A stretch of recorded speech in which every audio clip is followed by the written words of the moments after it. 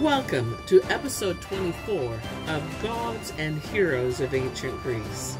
My name is MyLinda Butterworth, and today we continue with the epic tale of Heracles, with the fourth, fifth, and sixth labors of Heracles.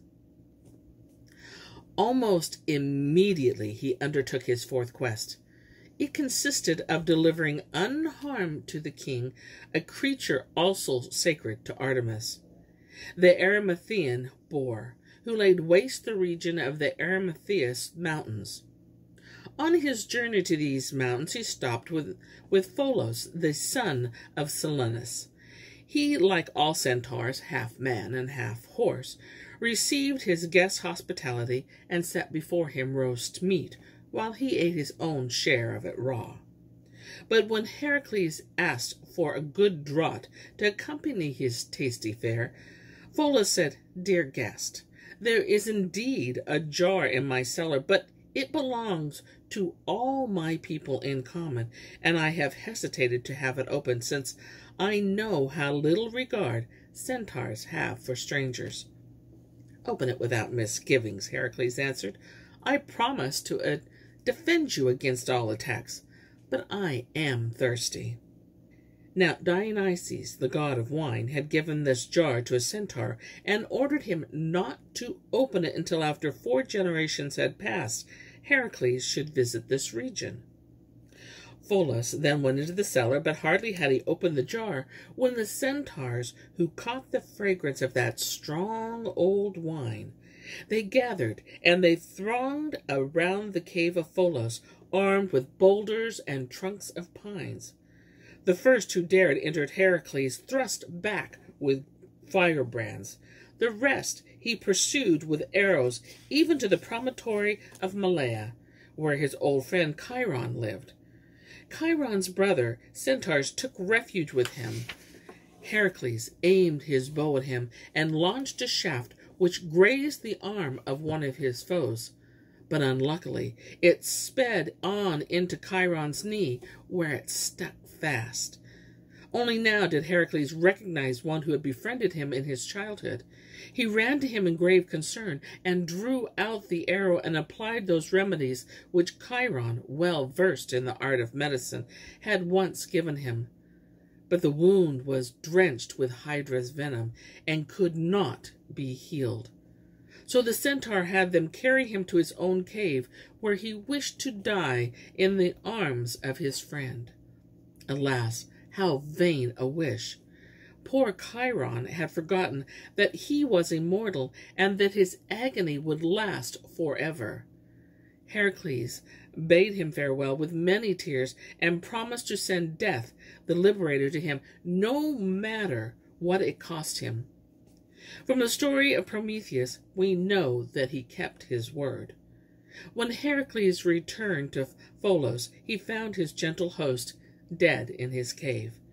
He had drawn an arrow from the body of one of his brothers, and as he weighed it in his hand, marveling that so small a thing could fell such mighty creatures, the poisoned dart had slipped from him, grazed his foot, and killed him on the instant. Sorrowfully, Heracles gave him an honorable burial. He laid him under the mountain, which from that time on was called Pholus. Then the hero continued on his way to the boar, with ringing bouts to drove him out from the thick underbrush, followed up the snowy slopes, caught the weary animal with a noose, and brought it to Mycenae alive, as he had been bidden. After this, King Eurystheus sent him off to his 5th labor, which was indeed unworthy of a hero. He was to clean the stables of Augeas in a single day. Augeas was the king of Elis, and had countless herds of cattle. According to the custom of the ancients, he kept his beasts in a great enclosure in front of the palace. 3,000 cattle had been living there for a long time, and so, in the course of years, great piles of dung had accumulated. These Heracles was to clean out in a single day, a task which was humiliating for one thing and almost impossible for another. When the demigod stood in the presence of Aegeus and offered to perform this service without, however, mentioning that it was at the command of Eurystheus, the king measured this stalwart youth in his lion's skin and could hardly suppress laughter at the thought that so noble a warrior could wish to do the task of a common servant. But he said to himself that the love of gain had already tempted many a brave man, and that perhaps this one wanted to enrich himself at the king's expense, that moreover it would not hurt to promise him a substantial reward for cleaning the stables in a day, since there was no doubt whatsoever that he could not accomplish this feat. Therefore he said confidently, "Stranger, if you can indeed clean out all the dung in a day, I shall give you 1/10 of my cattle." Heracles accepted the condition, and the king thought he would at once begin to ply the shovel. But after the hero called Pholus, the son of Aegeus, to witness the agreement, he trenched the ground of the cattle yard on one side and let the streams Alpheus and Peneus, which flowed close by, run in through a canal and out through another opening, bearing away with them the entire mass of filth. In this way he carried out a disgraceful order without degrading himself to service which would be unworthy of an immortal. When Aegeus learned that Heracles had done this thing at the command of Eurystheus, he not only refused to pay the reward, but denied ever having promised it. However, he agreed to let a court decide the matter. When the judges were assembled, Pholus appeared at Heracles' demand, bore witness against his own father, and declared that it was true that he had promised Heracles a reward. Aegeus did not wait to hear the judgment. In high dudgeon, he bade both the stranger and his son leave his kingdom in an instant.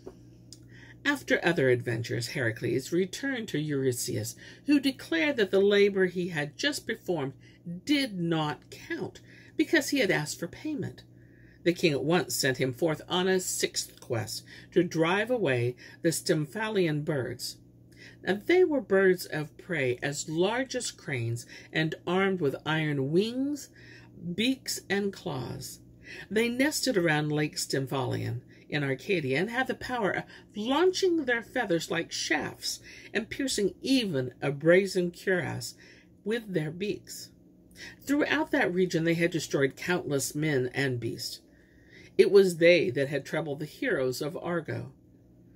After a short journey, Heracles reached the lake, which lay in the shadow of tall trees.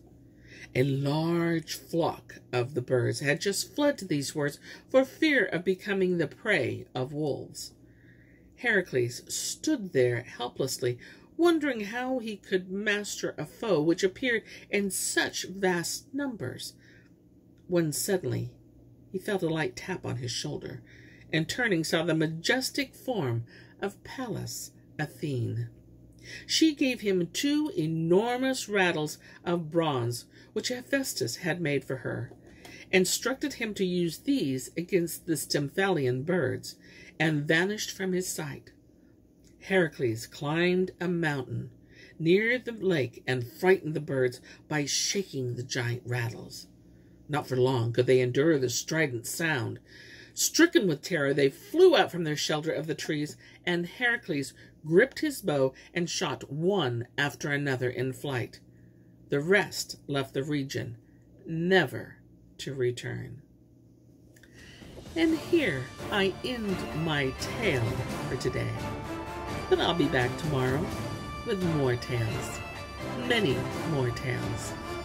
Until then, my friends, enjoy the journey.